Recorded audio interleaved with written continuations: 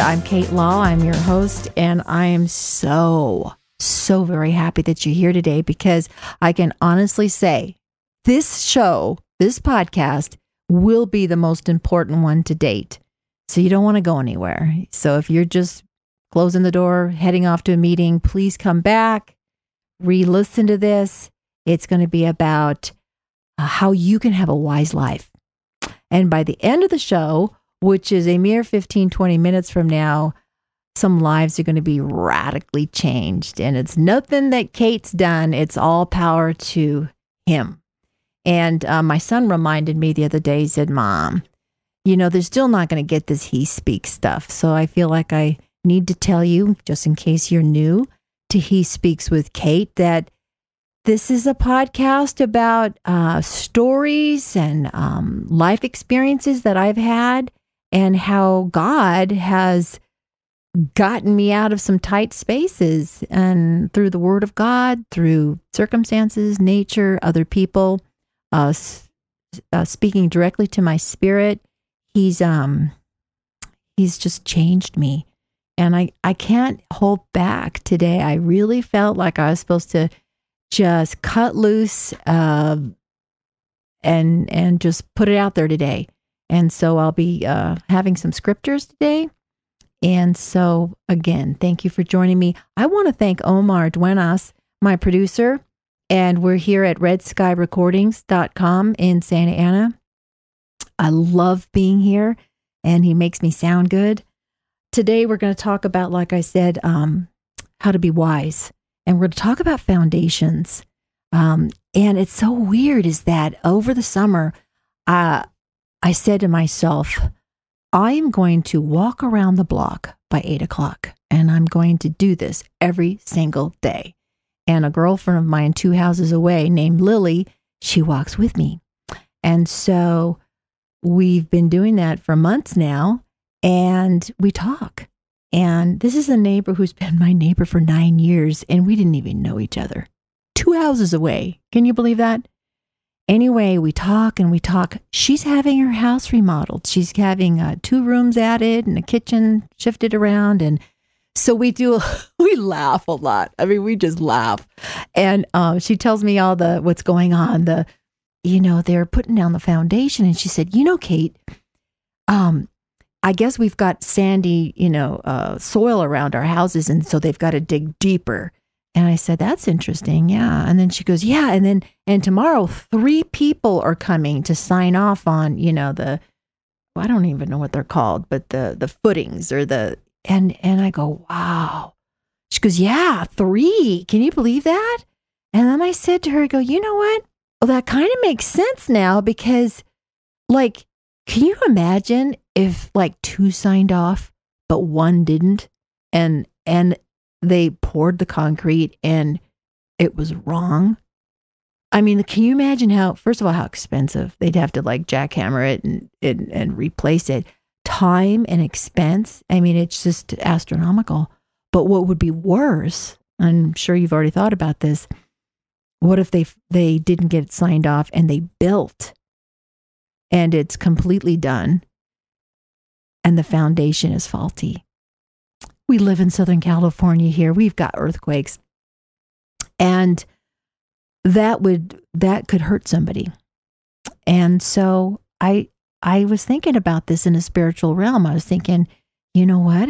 In my Bible reading this week, I was in Matthew, and lo and behold, I come to 7:24, and it's the parable of the builders. And so I wanted to read it to you. I'm going to be reading from the Message version, Eugene Peterson, and he has a contemporary rendering of the Bible from the original language. And so I really, really like it. Now, I want to do a little footnote here. This is not the Bible that I do my main reading from. I do New King James. And then this is kind of icing on the cake for me because it's today's vernacular. It's kind of easier for me to digest because I'm not that bright. All right, so this is going to be Matthew 7:24 to 27 from Eugene Peterson's A Message. This is a parable about the builders. These words I speak to you are not incidental additions to your life. homeowner improvements to your standard of living. They're foundational words to build a life on. If you work these words into your life, you are a smart carpenter who built his house on solid rock. Rain poured down, the river flooded, and a tornado hit, but nothing moved that house. It was fixed to the rock. But if you just use my words in Bible study, and then I put in parentheses, post on Facebook, don't work them out into your life, you're like a stupid carpenter who built his house on the sand. When a storm rolled in and the waves came up, it collapsed like a house of cards. Now, before I get into kind of what that means, I remembered I taught Sunday school for many years. I was my kids' Sunday school teacher. They hated it, but I really enjoyed the second, third, and fourth graders. Anyway, I remember doing this lesson, and my son at the time helped me. So he had a Lego house. So sure enough, I took 15 of these kids outside, and we put the Lego house on a slab of rock, and we had a bucket of water, and we sang the song, of course, the wise man built his house upon the rock. The wise man built his house upon the rock. Anyway, we pour, the rains came down and the floods came up. We poured this bucket, on the house. And of course it stood on the foundation.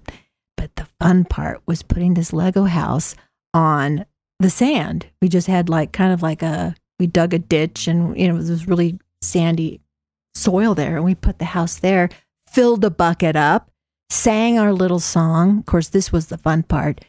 The foolish man built his house upon the sand. The foolish man built his house upon the sand. The foolish man built his house upon the sand. Well, again, the rains came down and the floods came up. Well, then the house went kabam! And of course, the kids just loved that because the house fell down. Now, what does this mean to us? I love simplicity. It's like, okay, Kate, what did you teach the kids? Because right now I'm kind of confused. The rock it says in the Word of God, is the foundation, the obedience to God's word. That's what it is. It's like the wise man is going to build his life on reading that Word of God, and not just reading it, doing it, not just putting it on Facebook quotes, doing it, living it out, forgiving people, not judging people. Trust me on this one. And then what are the floods and the rain? Well, those are the trials. And I don't know about you. I've been on this earth for almost 60 years. And I want to let you know something. I've gone through some trials. You've heard of some of them right here on this podcast. Some of them, most of mine are self-inflicted. I'll let you know that right now. Some of them, that devil got me. And some of them, the Lord just said, Kate, you've got some character defects, and we're going to bring a couple storms into your life. And boy, howdy, we got some of those rough spots off. So basically, I wanted to tell you that, remember the Bible that I just read from Eugene Peterson? He died this week. Man, mind you, he was 85 years old. He had cancer. He had a full life, but he died. And my mother-in-law is dying in a nursing home right now. My last husband died instantly of a heart attack. You are not ever told when you're going to go. There's tragedies on the freeways. There's accidents. Children die. Elderly. You don't have time to say, well, Kate, that's fine for you, but I want to kind of have some fun right now. I'm not ready for this. But I want to tell you something. There's someone today that is. I can tell. Why can I tell? Because I didn't really want to do this show. And it's like, I'm supposed to. He spoke to me. So if your heart is pounding right now and you're saying, I'm getting a little uncomfortable under the collar, and my heart is pounding and I'm sweating a little bit, just consider that the Holy Spirit saying, something, it's time. You might even be a Christian. You might even be going to church, but you've kind of cooled your jets and you've kind of backslid a little bit. You know what I'm talking about. The Lord is so good. The hounds of heaven just knocking on your heart right now, just saying, it's time. Pull over the side of the road right now. Stop running. Stop doing those dishes. Sit down and just pray with me. Okay? Okay, pray with me. Pray. It's a simple prayer. In fact, don't pray it yet. I'm going to tell you what the prayer is. And then if you agree with it, you say it as well. And I'm just going to say, Dear God in heaven, I just want to thank you. I want to thank you that I happen to be at this place to hear this right now. And I'm done running. And I do believe that you sent your son to die on a cross for my sins. And today's the day that I say I'm done. You take the steering wheel. I know that your son died on a cross for my sins. 3 days later, he raised from the dead. I'm asking you, Jesus, to be my Lord and Savior today. Holy Spirit, come and fill me from this day forward in Jesus' name. Amen. So that is the prayer. You can rewind this, hear that, say it out loud from your heart with your lips, believing it. And ladies and gentlemen, welcome to the God's family. And there's a party going on in heaven because of it. I want to thank you so much. Thank you for listening to He Speaks. Wow. Like I said, this is not something that I came up with. This is not something that I said I'm going to do. This is something that was handpicked for you today. And thank you very much. We'll see you next week. Remember, slow down. If you did say that prayer, oh gosh, please let me know on hespeaks.com. Say, Kate, I prayed that prayer. Oh gosh, that would make my day. Tell another Christian, find a Bible believing church. You know, before today's show, we had a couple minutes and I got to ask Omar, my producer. I was very curious. I just asked him, you know, when did he receive Christ? And you got to listen to this. It's good. So, I was 19. So I played in the worship team, and then I had been doing it for several years. Now, this buddy of mine, he'd like to write songs, and I was starting to write songs myself. And it was interesting. We had a conversation, and we knew each other. So because we knew each other, he knew me like, hey, dude, like, I know what you're doing after church when we get out of here. And you're writing songs.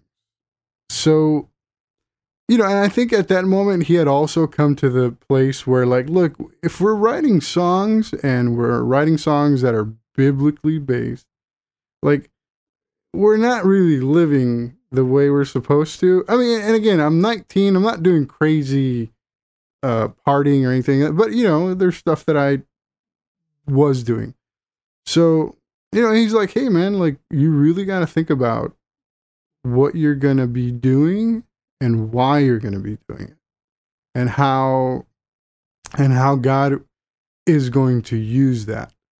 And you have to understand, he hit it. He hit the mark because at that moment I was like, okay, he's right. If I'm going to write songs or be part of a band that's Christian, I almost felt like people were going to find out eventually that I was not being Christian, right? I was pretending. So, you know, a couple of months passed and it was surreal. So again, you got to understand, I'm in church since age 12 and it's normal. And then I'm 19 and I have like a realization of like, okay, God, like, he's right.